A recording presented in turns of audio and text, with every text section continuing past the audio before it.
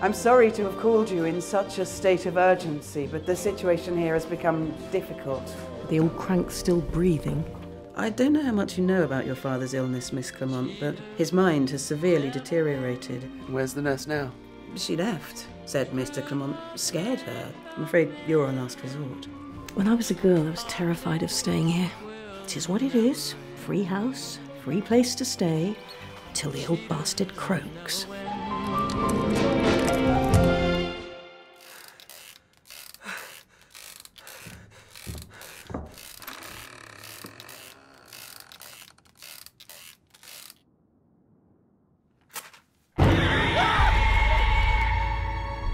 Aubrey wasn't a pleasant man, you know.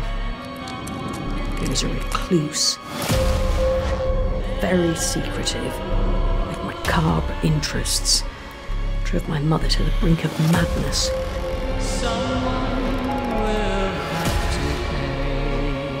We are alone here, aren't we? What if it isn't dementia? What if it's something unexplained? Something in this house that's doing that to him.